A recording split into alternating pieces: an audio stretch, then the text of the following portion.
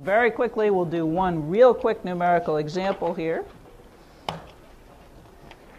If this r vector is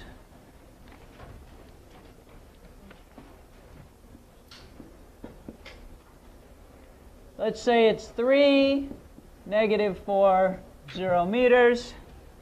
Say we have an object that's some kind of macroscopic object, a little charged ping pong ball or something with 3 times, let's make it a proton. Let's make it 1.6 times 10 to the minus 19 coulombs.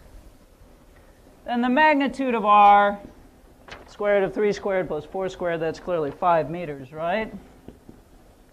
R hat, I will tell you, is it's 3, -4, 0 divided by 5, and that actually comes out to 0.6, -0.8, 0.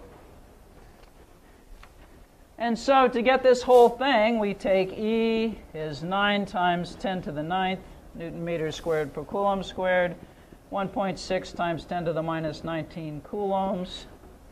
We divide by 5 meters, the quantity squared.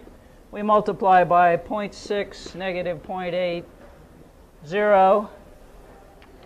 And it comes out to be some number in newtons per coulomb. And what I actually get is 3.5 times 10 to the minus 11, -4.6 times 10 to the minus 11, 0 newtons per coulomb. So it is kind of big, but you just chug through it. There's nothing magical about it. Okay? You'll probably have to do that for homework.